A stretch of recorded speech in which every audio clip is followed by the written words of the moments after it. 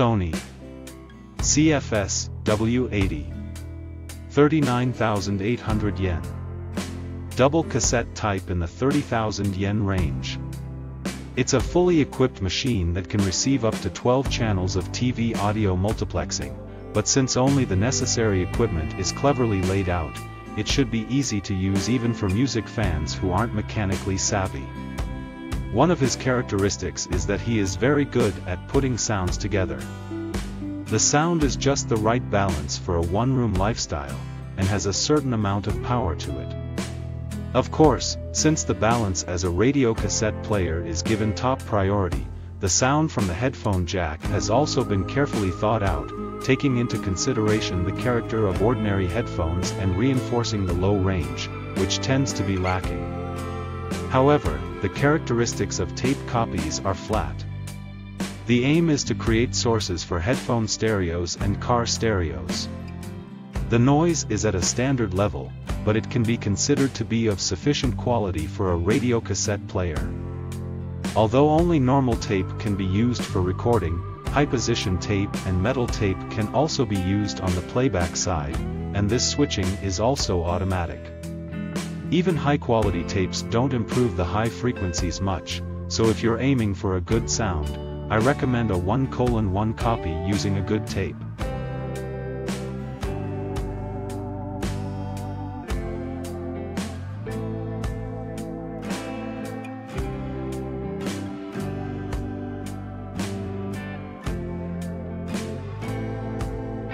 Sony MW800, 42,000 yen.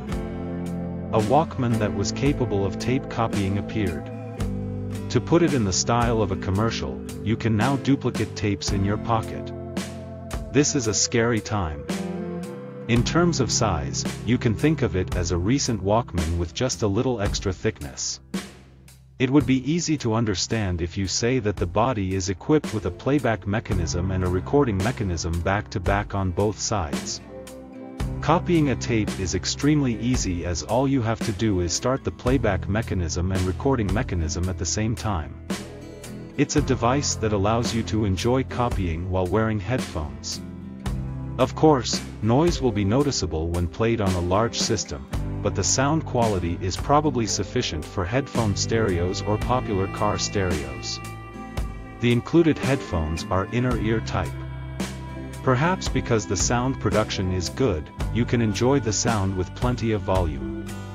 The range is not wide, but you should be able to get the information you need.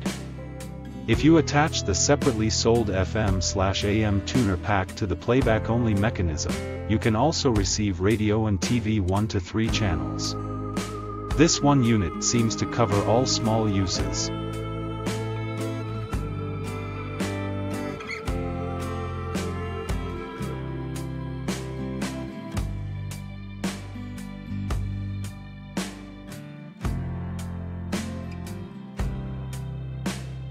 Toshiba RT-SW7, 47,800 yen.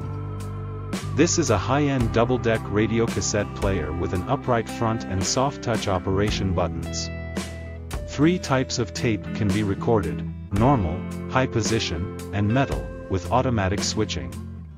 It can be said that the content of this class is quite fulfilling. Deck can play, Deck 2 can record and play, and since both are auto-reverse types, copies of both sides of the tape are automatically created. Of course, auto-reverse air check is also okay. This deck is also relatively tape neutral, and even when using high-quality tape, there is no extreme increase in high frequencies. For example, if you make a 1:1 copy with new tape or Maxell's URF, the sound will be flat up to 5 kHz, and after that it will slowly drop down to -5 dB at 10 kHz, allowing you to enjoy a natural sound that is easy to listen to. When I make a 1:1 copy with Maxell's XL1S, the same curve extends the high range a little and improves it to about -2 to 3 dB at 10 kHz, but it is interesting that the high range never increases. When recording at double speed, even the URF is flat up to 10 kHz, while the XL1S increases the overall sensitivity by 2 dB, extending its characteristics to around 12 kHz. Double-speed copying seems to have a firmer edge to the sound.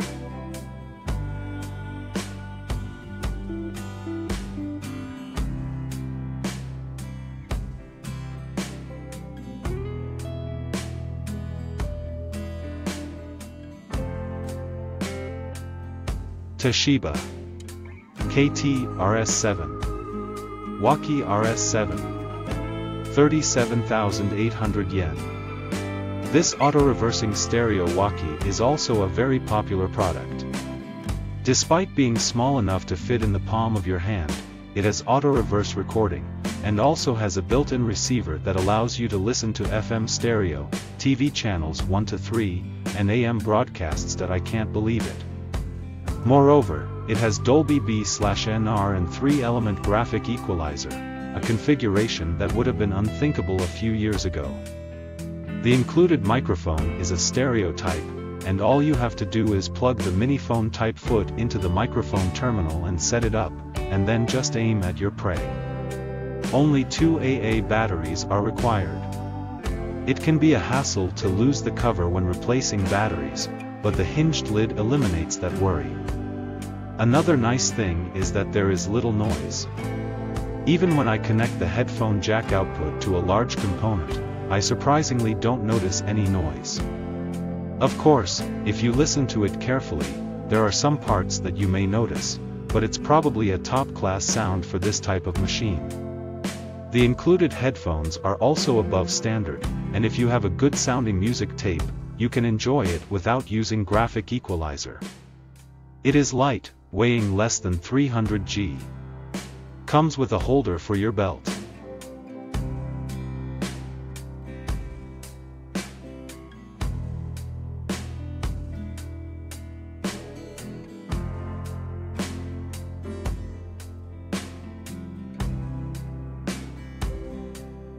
Victor RT-SW7, 43,800 yen. A multifunctional machine that can also receive UHF. This radio cassette player is perfect for people who want to catch local broadcasts or follow sports programs. The selection switches etc. are arranged in a slightly complicated manner, but the instructions are comprehensive, so if you read it carefully, it won't be a big deal. It's nice that there is a separate page about tapes, listing tapes that can be used for playback and tapes that can be used for recording normal only. However, I feel like there is a bit of information overload overall, and I think it would be better to organize it with more clarity. The sound is narrow range but has a good cohesive sound. The dubbing ability is first class, and even with the economy type Victor music palette, if it is 1:1, it clears 10 kHz with plus or minus 0, and is practical up to 12 to 13 kHz. The high-end Root series slightly boosts the mid-high range, producing a taut sound.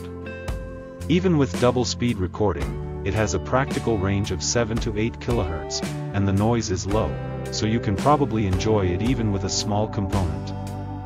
I tend to be able to make a relatively clear difference between tapes, so when I'm not satisfied with the high frequencies, it's interesting to try using a high-quality tape. It's a shame that the TV can't receive stereo reception, but its well-organized multifunctions are appealing.